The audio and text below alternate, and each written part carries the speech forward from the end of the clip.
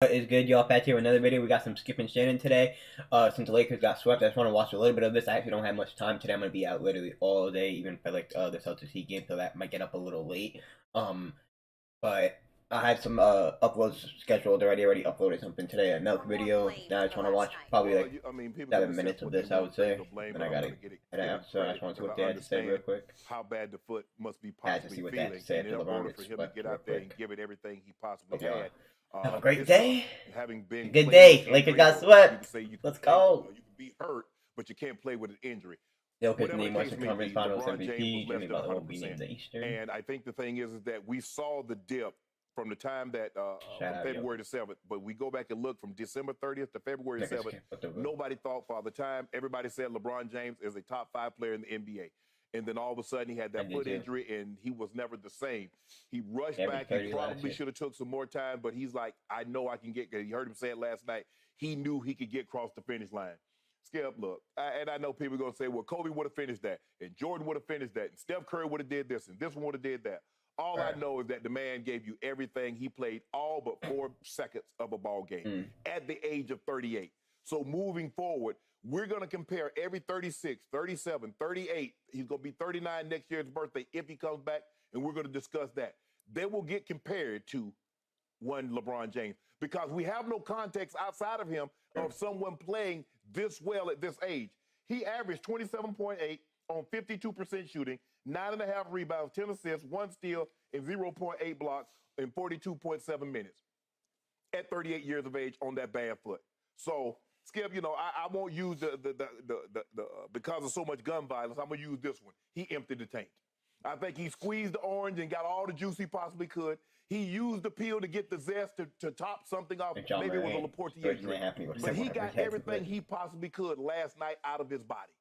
And I know he's disappointed because when you do what he's done as far as like train and eat and when it doesn't come to fruition, damn, I'm not going to the NBA Finals. Damn, I'm not winning. It's disappointing. And he had a lot to say after the game.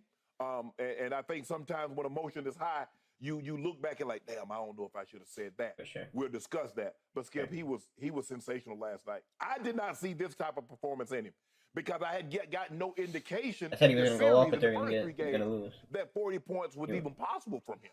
I mean, because, you know, we were struggling to get to, you know, we averaging, 24, 25.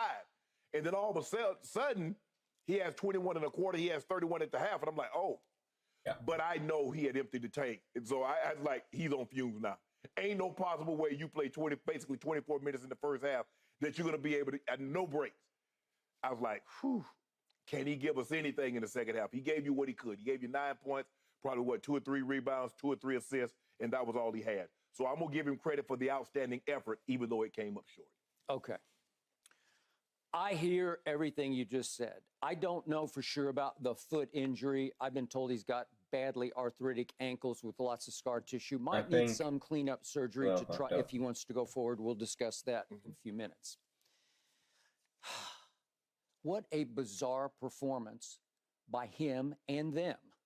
Because for the 4th straight time, it goes to the wire. And for the 4th straight time, Denver, to your point, proved better in the clutch.